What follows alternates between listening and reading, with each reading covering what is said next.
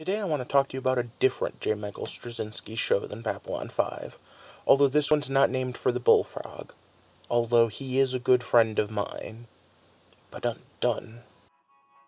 And it's Thursday, you know what that means? It's time for us to have another Throwback Thursday, and we're gonna go back in time, throw up that celebration, because Heart of the Stories we tell, and me, Rob the host, is going to take us back to a quick nostalgic look and see how a story was that might be a little bit on the older side. So celebrate your week almost being over as we look at before Lost, before Survivor, before any of those post-apocalyptic Walking Dead shows was Jeremiah. And you know what? It was a Showtime original sci-fi series back when Showtime was really pushing sci-fi hard. It's based very, very loosely on this comic book, and when I say very loosely, I mean it just takes some of the names and very base concepts. Jeremiah, played by Luke Perry, is basically just a wanderer in a world gone mad, and the entire setting is this crazy 2021 area. But before we get too far into just how crazy awesome this show was, let me throw this up and do some elements. So once again, it's stop. Spoiler time. So I guess I already started with setting. It's 2021, a post-apocalyptic future where the world didn't end in a bang, but with a bug, specifically a virus. And it's all about survivors in this world that is just overrun with crime and Mad Max-style city-states.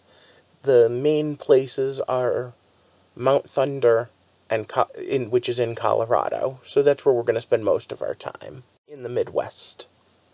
So, what about the characters?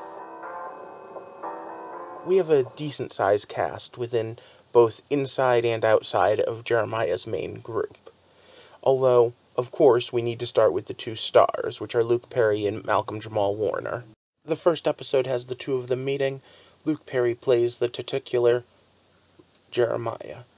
He's been alone for a long time, he works best on his own, and he believes that he's responsible for the loss of his brother, and as such, carries a lot of weight for the whole, am I my brother's keeper? On the other hand, Malcolm Jamal Warner's character is Curdy, and Curdy's a little more of the mercenary, hey, I do what I have to do to survive, but he does have a cool heart underneath there. The two of them work for, well, not originally, but eventually, for Marcus and Mount Thunder. Mount Thunder is specifically an old military base that the children that lived there still hold on to, and as such, is probably one of the most powerful places in the world. Early on, we're introduced to some other characters, like Theo. Theo's interesting. She realized when she was young that the nerds were the ones that were going to be able to figure out how to rebuild society. So she used her sexuality to keep them in line, and then tried to build up all the bullies to be her military force. And as such, she's put together this whole town that's actually doing pretty good. Inside Mount Thunder, however, there are even traitors. So, villains aren't only on the outside. And then there's this guy, and he's just so weird.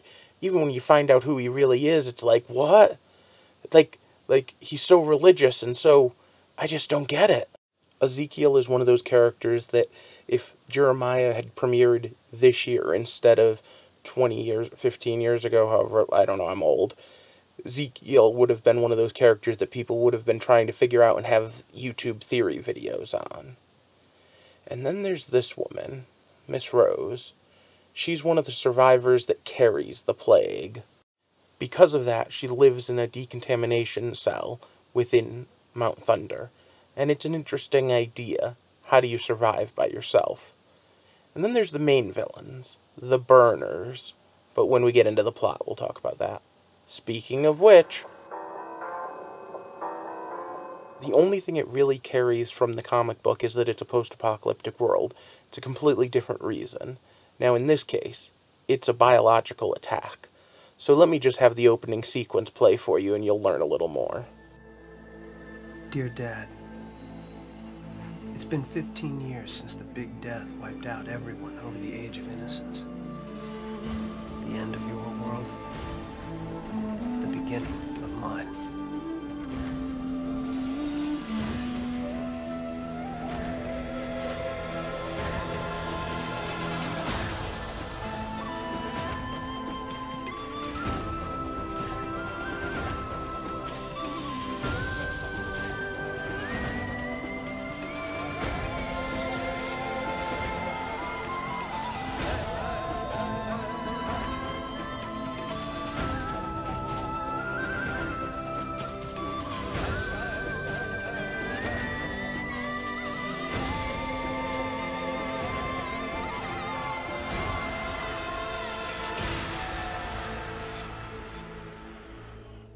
So it's basically just survival. However, Mount Thunder has the capability of possibly rebuilding the world. Oh yeah, and there's bad guys burning people and no one knows why. A big mystery. But whose point of view are we following? Season 1 mostly follows Jeremiah with a little bit of Curdy. But then they shake it up a little in Season 2 when they change things around and introduce Mr. Smith and Curdy being the team, and Jeremiah's actually sat out for most of it. But what about themes and symbolism? What would the world look like if you didn't have parents? Who would teach you? And more importantly, the question of what would happen if those parents did come back?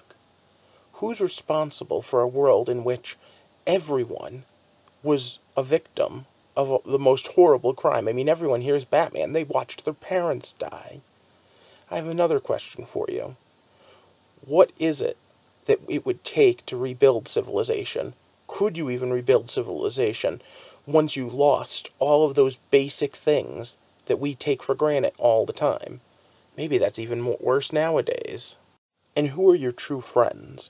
At the end of the day, do you need to be friends with someone to work with someone? Or can you work with someone who you were an enemy with yesterday?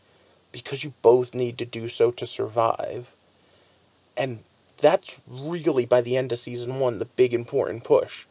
Who can you trust, even if there's someone who worked against you? These are all brilliant things. Let's talk about the good, the bad, and the ugly, though, for a minute. Like everything JMS writes, there were some good mysteries, there were great characterizations, and in this particular case, there was some very awesome actors involved in this. Of course, not everything was perfect, but at the end of the day, the story flowed, and as it did, you really got a feel for who these characters were and why you wanted to root for them. And it almost felt, for as much as sci-fi can, pretty realistic in what their problems were. But having said that, what's about the bad? Well, by the end of Season 1, we had a lot of answers as to what was going on, and not everything perfectly lined up. There were a couple of things that made us sit there and go, I don't know. It felt like they weren't sure they were getting a Season 2, so they tried to push some stuff in at the end of Season 1, and I was a little disappointed in that. What about ugly? Overall, I give the whole series high marks, but Season 2, a lot of people felt jumped the shark. They introduced new villains, they introduced new concepts, and there was this whole weird, is there really a god subplot? And the guy in between the two main characters there, Mr. Smith, may or may not have been sent by God, and the main villain may have been being manipulated by the devil. Yeah, there was a whole bunch of, much more, people just say it jumped the shark, to be honest. But, overall, I'm giving this one a silver rating. It was good, it wasn't great, but it definitely is worth the watch. What about you guys? Do any of you remember the old Showtime series Jeremiah? If so, leave me a comment down below and tell me what your favorite and least favorite parts of the show were. And did you feel Season 2 jumped the shark?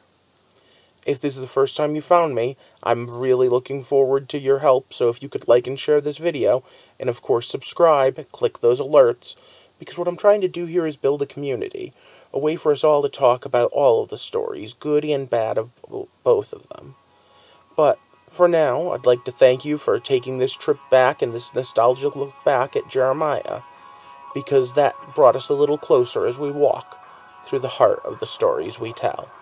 Have a good night.